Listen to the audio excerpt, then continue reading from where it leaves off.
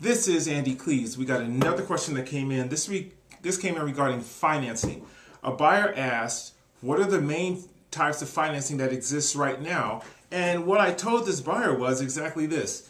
There's three kinds of financing, major types of financing for most normal buyers.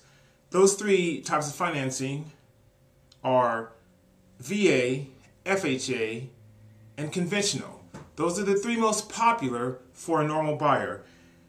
All of them, of course, you have to qualify for, but the biggest difference is the down payment. With VA, which means you have to be a veteran, it's basically zero down.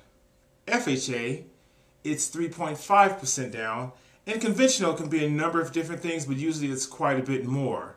The most popular in this market right now, and this is, December 2009, the most popular is FHA because you can get into the property with 3.5% down.